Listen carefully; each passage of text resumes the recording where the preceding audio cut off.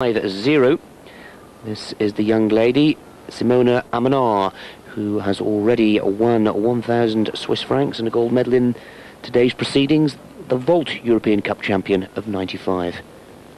And I think she's just given the beam final away. Even a wobble to the degree that she's demonstrated on the mount is sufficient to lose a gold medal.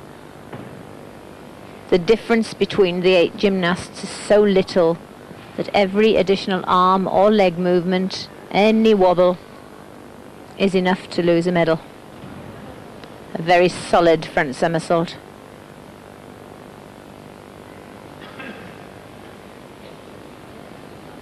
"10 centimeters wide.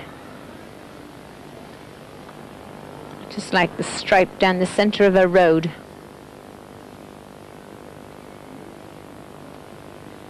A nice shoulder roll, some good, interesting combinations.